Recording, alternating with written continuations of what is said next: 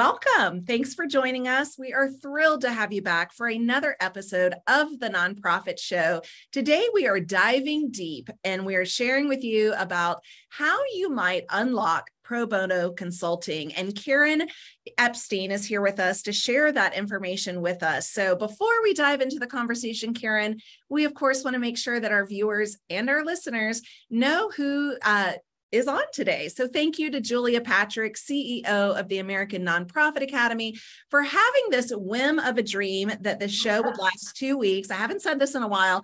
We are coming up on 600 episodes, and I am thrilled to serve as your co-host. I'm thrilled to have these high-level conversations with rock star nerds, and that's a compliment, Karen, so please don't be offended.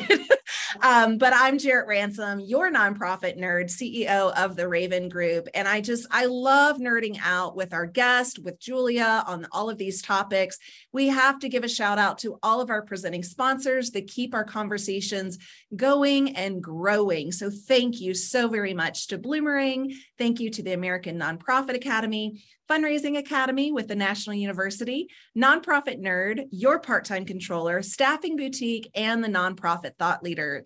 Many of these companies truly have been supporting us from the very beginning, and they're here to support you too. So please check them out. I always like to remind you, in about 28 and a half minutes is the best time to check them out. Not yet, because you don't want to miss today's conversation. But if you do miss any of our conversations from today or previous, you can find us on Roku, YouTube, Vimeo, Amazon Fire TV, as well as podcasts. So go ahead and queue us up in your podcast listening channels, and you will find us there too. I mentioned earlier in the green room chatter that I'm still drinking my morning coffee, and you can tell I still need to keep sipping on it. So Karen, we're thrilled to have you here. You know, for all of our viewers, our listeners, this is a live show. Nothing gets edited out, including these bloopers, but we are thrilled to have you. So welcome, Karen. Thank you for having me. Yeah. Tell us a little bit about yourself, a little bit about, what you do. I know we shared that you are in the New York community, but tell us a little bit about PennPAC. Sure. So I am a Penn alumni. I graduated 30 years ago. Came to the nonprofit space later in my career, probably 15 years at this point. And a couple of years ago, became connected with PennPAC, that was founded by a classmate a year below me. And really, she just had this great idea that she could leverage the passion and skills of Penn alumni to tackle strategic challenges for nonprofits. So we bring together a really diverse group of volunteers of alumni. I mean, all they have in common is that they're alumni of the same university, but otherwise they're a really diverse group by race, age, experience, profession. And we bring them together with nonprofits that are also really wide-ranging. Startups well established across a lot of program areas. And we work with them on customized projects across a lot of different strategic topics. Wow. Fundraising, marketing, operational analysis, you name it. Now, is this kind of geographically centered to the university? Or could it be anywhere in the country where you might have alums? How do you plug all those fits? Right. So we're actually based in New York. We do a lot virtually, though we meet with many of our clients in person. We also do projects in Philadelphia and in the Bay Area. Mm-hmm. And yet, over the past couple of years, as more of our work has become virtual, we do work with some clients in certain programs that may not be based in any of those geographies. Our primary, larger scale projects are typically in the cities where we're based. So those 3 metro areas. Kudos to you and the entire organization. I have a couple of people I'm going to share this with that are also alum, and this makes me want to create an alum with my university. So thank you for doing this. Today's conversation, I feel, is a hot topic because there's so many organizations that are so very desperate for help. And, as we dig into this pro bono conversation, I'm ready to learn. So would you, before we go into how it works, would you define exactly what pro bono is? Sure. Well, so pro bono is really skills-based volunteering. So pro bono consulting can still be really broad.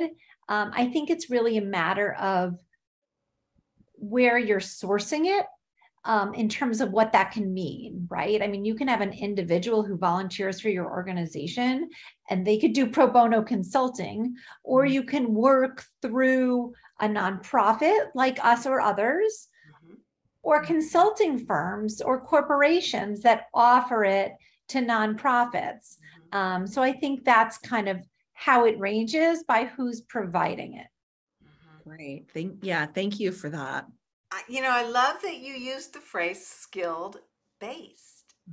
So it really, I think, opens up the mind to what this looks like. So talk to us about what you're seeing. I mean, especially with Penn, you have such a wide variety of alums. What are some of these things that you're seeing and how is it working? So when we find clients, we don't necessarily commit to them to be able to provide a lot of specific expertise. I think that what our volunteer base offers in terms of their general skills is the ability to come in and do analysis and research and provide well-crafted recommendations. Some projects require some more specific expertise. It could be marketing, it could be finance, it could be human resources. And so certain areas are easier for us to source. And so when we do a call for volunteers, there are certain things that we look for depending what our projects are. We pick our clients, our projects first, and then we look to staff a team of volunteers for each one. Is that hard for you to find these skills-based? I would imagine they're graduating from Penn, they're pretty high level, and they're probably super busy people. Do you have? But if you want something done, you ask someone who's busy. I've heard that before too. You're so right, Karen. It's true. So you'd be surprised. I mean, our volunteers range, and some of them are very busy professionals. Some of them are either out of the workforce or taking a break from the workforce, but many of them are busy professionals, often when they need a group meeting time. I mean, most of our project teams meet in the evening, and some of the work can be done on your own schedule, but clearly there's meetings that need to be coordinated with both the rest of the team and the client. Actually, the good news for the most part is that we don't have trouble finding. We're always looking for new volunteers. Don't get me wrong. Please reach out. And yet, we, for the most part, have been able to find plenty of interested people, which is great for us, for the nonprofits. And I think it just says something about people's interest in community engagement and service these days. Have you seen that increase over the last 3 years? I guess, the question is the increase of organizations asking for help and the number of individuals seeking that, civic engagement piece. Yeah. There's so many variables that it's hard to say that it's just, now versus 2 years ago, let's say. I think it depends on the communication and outreach efforts too. So who you're targeting and who you're reaching. I would say that overall there is an increased interest in community and civic engagement. And not just, you hear about it as a generational thing. I don't actually find that to be the case. I think we're really finding it cross generations. Yeah. Okay, good. That makes me happy. It really does. I'm sorry, Jared, I interrupted you. No, that does make me happy too. It really speaks to our community. But, I'm curious for those of our viewers, listeners, watching and listening. How do we go about seeking pro bono work? How does that work? What do we need to do? I'm thinking get all of our ducks in a row. What do we need to do to prepare for asking someone for help? I think it goes back again to where you're looking for it and what you're looking for. So our typical program are these projects that run, let's say, 10 weeks each spring and fall. And if you know that you're looking for that kind of robust project where it would be helpful to have a team of different perspectives. I think it's finding the organizations that offer that kind of opportunity. And usually there is an application process, and often you need to apply for it well in advance of when the project would launch, both to prepare on your end for what the project would be and setting a team up to get ready, but also because, as I mentioned, we find our projects and scope them before we then find a team. And that takes some time on our end to source them and prepare them and train them. Again, I'll step back a little bit from just how we do it and mention how else you can go out and about finding pro bono consulting, whether it's a team or an individual. The more you look into it, you can Google pro bono consulting. There are consulting firms that there are for-profit consulting firms that largely have for-profit clients that take on nonprofits without charge, the same way, when some people hear pro bono, they automatically think legal, which is what the law firms do. They take on pro bono clients. Mm-hmm. You may often be connected to individuals on your board or through other networks that can offer to do a project for you. I would say that falls within pro bono consulting, even though it's a really different model. And you just need to be really comfortable with who's raising their hand, because when you have an organization like us or a firm, you don't have kind of that risk factor of an individual who may or may not be committed. If something happens with one of our volunteers, we've already vetted them, we've trained them, and we can replace them. Or we have the rest of the team that can step into their shoes. So it's a little less risky in that regard. Yeah. So, you brought this up, and I want to kind of talk or explore that a little bit more, because there are some pitfalls, and I love that you said they can be replaced. Talk to us. I don't even want to think about that, but share with us what that looks like for you. Well, the slide says pitfalls of relying on volunteers. And that's, again, where I want to distinguish or draw the line between volunteers and pro bono consultants. Because typically volunteers are unvetted and come from a range of backgrounds, not necessarily with specific skills they're bringing.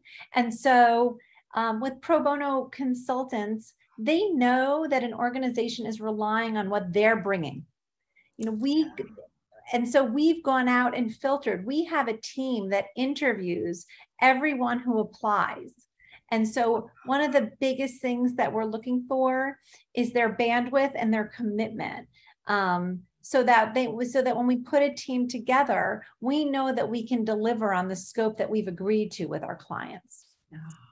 That makes sense. One of the questions I have for you, and it might be a touchy subject, but do you ever worry, and maybe not for your organization, but just kind of pro bono in general, about an organization, or sorry, I should say an individual, taking on intellectual property or being privy to confidential data? How do you address this, and what would you recommend? Good question. Yeah, there is an agreement that, certain things stay confidential. Mm-hmm. I guess when I see the range of clients and projects we take on, it's not a ton of confidential information that they would risk kind of going broad with. And I'm not really sure kind of what the incentive to our network of volunteers would be. I don't know how much there is to capitalize on, the same way there might be for a for-profit company. Yeah, I would imagine, that organizations seeking support in this way of pro bono consulting. And I love, Karen, that you mentioned the difference between a volunteer and a pro bono consultant, like very different. So thank you for that. Again, another Oprah aha moment. But I would imagine, that I know that organizations that are looking for help might also have that concern of making sure that they safeguard their information, their data, whatever that might be. Are there any other pitfalls that we might want to consider? I think the biggest thing is understanding if you're working through an organization, what they do to mitigate those risks, right? If you go directly to, let's call it a volunteer match, like a platform like that, it's a website, and it offers a tremendous amount of value depending on what you're looking for, but you're taking on a different level of risk. If you're using it to source volunteers where you need bodies, for lack of a better term, it could be a great resource. If you're looking for a team of consultants and you're looking for them to bring like a certain level of skill with their outside perspective and with their range of perspectives, it's important to understand a little more about the organization you would be working with that provides that team. Yeah, really interesting. I'm fascinated that you actually have such a structure that is so thoughtful. It seems to me that because you're starting first with a project, understanding it, and then filtering in the talent, you probably have a pretty high degree of satisfaction on both sides. Is that true? Would that be a fair statement? I think that it is. And we do some evaluation of both sides, gathering feedback. And so that's a process that's still kind of a work in process on our end. I think that our consultants, our volunteers, for the most part, are really satisfied. They love that they're providing something of unique value. They really appreciate the skills that, even though they bring skills, they're gaining others. They appreciate the skills that they're gaining. They appreciate the network that they're gaining, both of their teammates and of the clients, the exposure into a different industry. Many of our clients stay with us for multiple projects. And that's not something to be taken for granted because the time commitment is pretty intense. And so we do offer kind of lower bar opportunities to stay engaged, both with clients, one night events or one-off opportunities, as well as ways to engage with us in more internal roles that maybe don't have the same type of obligation in any kind of intense period. Now, in the green room chatter, you mentioned something that I'd never heard before, and I'd love to revisit it. And that was, you used the term low bono. Yeah. Can you share that more about that with us? Yeah, and I don't know how exact a term it is, but I have come across it. I think that some individuals, are looking to give back and I think they do, what they provide, low bono, low cost consulting, below market consulting. They do it for a few reasons, both because, they're looking for some compensation. Sure. There's also the idea of it's important to have a client have skin in the game so that they're more committed when there is some sort of investment they're making. The other thing that I'll mention, and it's true for PenPAC and some other organizations that provide pro bono consulting, for some of our programs, this is true. Sometimes there is a contribution that's given to the organization for all that they do to provide the staffing and the infrastructure and the quality control standards that does not go to the consultants who are volunteering their time. But so sometimes there's a little, people see a disconnect. Pro bono is free. And sometimes the volunteers are providing their services for free. Again, sometimes there is a fee to the organization, usually pretty de minimis. I'm so glad that you brought that back up, because low Yeah. bono is not a word that I hear often, but if Yeah. it's not in the Webster dictionary, it might be after this episode. I know, I just love that. So thanks for describing. Let's Yeah. talk about, because we don't have too much time left, Karen, but let's talk about how we might cultivate these consultant volunteers. And I kind of feel like consultant volunteers shouldn't even be in the same conversation anymore, but because you schooled us on that, which I love. But how might we truly cultivate these relationships? Well, it's interesting because when I think about how we cultivate our volunteers that are consultants, it's almost a lot of the same lessons we've learned applies to broader volunteer engagement and how other nonprofits may want to cultivate their volunteers, whether or not they are consultants, right? Mm-hmm. So one of the things that I mentioned is that we offered like a range of opportunities and entry points, because some people may not be able to commit to 10 weeks, to 5 hours a week over that period. And they may want to find a way to get their, to dip their toe in. They may want to find ways to continue to engage when they don't have the bandwidth. Mm-hmm. So I'd say that one thing to keep your own volunteers active is find opportunities, a range of opportunities that work for them. I think it's also important, a second thing to learn in terms of volunteer engagements, whether they're consultants or otherwise, is to support your volunteers. Make sure it's rewarding, provide training and development and resources for them, so they feel like they're getting the support that they need to be successful. That is a great point, and thank you for sharing that.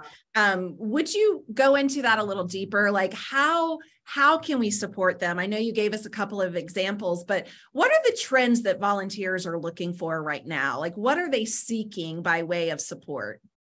Well, with skilled volunteering, pro bono consulting in particular, I think that they are often, again, as I said, they bring skills, but they want to develop others. Mm-hmm. So maybe they're really good at research and analysis, but they haven't developed their presentation or leadership skills. Mm-hmm. So we offer best practices, we offer training, we offer, we bring you on a team that has team leaders. So you're learning from that. And we have a pipeline where you can then progress into those roles. So I think that training and development piece is key. Yeah.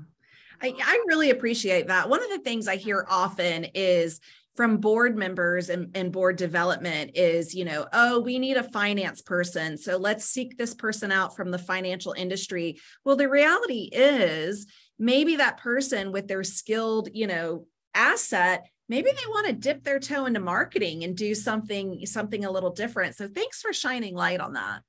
We often find that, and it's an interesting balance for us because I truly believe that we have two sets of beneficiaries, that it's really our nonprofit clients as well as our volunteers. And so while our clients may be looking for finance expertise, as you mentioned, we may have people with finance skills that are looking to get onto a marketing project. And so we have to balance that. And that's really interesting because you know what? I would not have thought of that.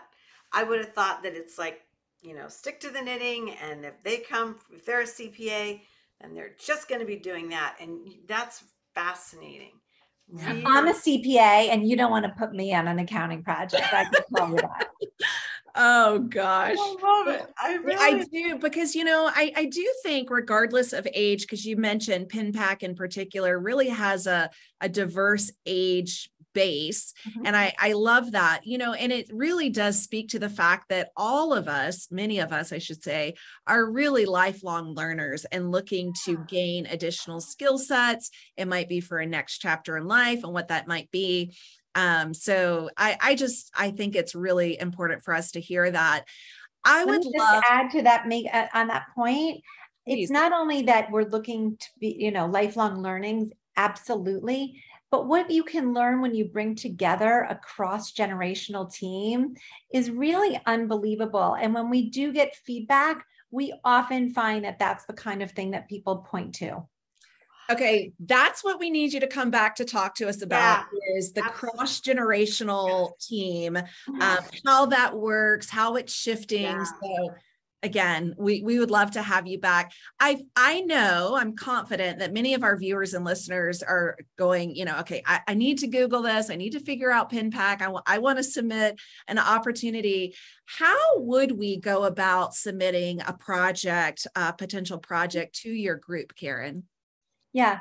So for our projects, our longer term ones that run in the fall and the spring, we accept applications twice a year. And so for the spring, they will open up in maybe October. I'll have to check the date, but it's all on our website. And Okay. Not only can people go to our website, they can absolutely email me too. I'm Karen@penpack.org.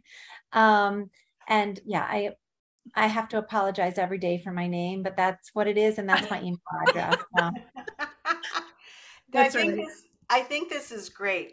Check out penpack.org. It's just fascinating. And I agree with you, Jarrett. I think this could be one of those things that so many different organizations look at starting their own type of structure to reach back into their communities. It's just a wonderful, wonderful idea, and really an interesting way to bring a lot of support and labor and knowledge to our nonprofits. Just fascinating.